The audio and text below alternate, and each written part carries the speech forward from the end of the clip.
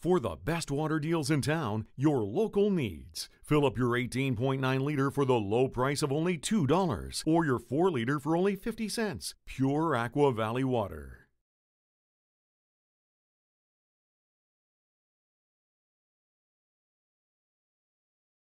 Yeah. Well, first off, I mean, it was definitely disappointing for us to lose the end of our season in playoffs, and we're all really excited to get going with our league tournament and NCAAs and all that. But yeah, then everything pretty much just shut down for us like it did. It seemed like the rest of the world. So I think we all understood there's bigger things than hockey, and this is going to be one of them. So really, once I got home, I just tried to hunker down for a bit, take a week or two off, and get healthy again. And then once restrictions started getting lifted, I was really anxious to get back in the gym and back on the ice.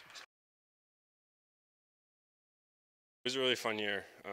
Like I said, I think we were disappointed to lose the end because there was so much emphasis on us for having good playoffs and being able to show well in the NCAAs. So that was really disappointing for everybody, myself included. But I think looking back on it, I'm hoping that that's not what our team's going to be remembered for. We'll be remembered for putting together a lot of wins, competing every night. And like I said, I think we would have had a good run there at the end. So it was disappointing, but a lot of fun overall.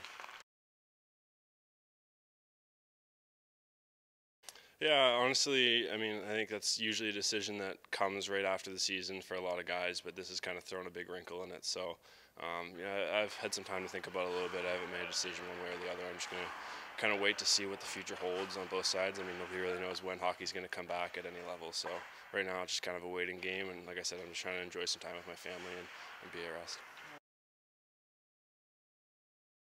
Yeah, definitely a little bit slower path than like I think a lot of people take. I know a lot of guys are ready to jump into major junior at 16 and 17 years old, but I wasn't ready to do that. So I played 2 years midget, and then I had the opportunity to attend St. Andrews College and compete at the prep level, which was an awesome step for me.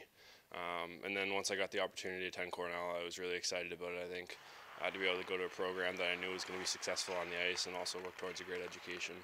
I was really excited to be able to do that. So I don't know, I've just kind of tried to keep my head down and keep working along the way. And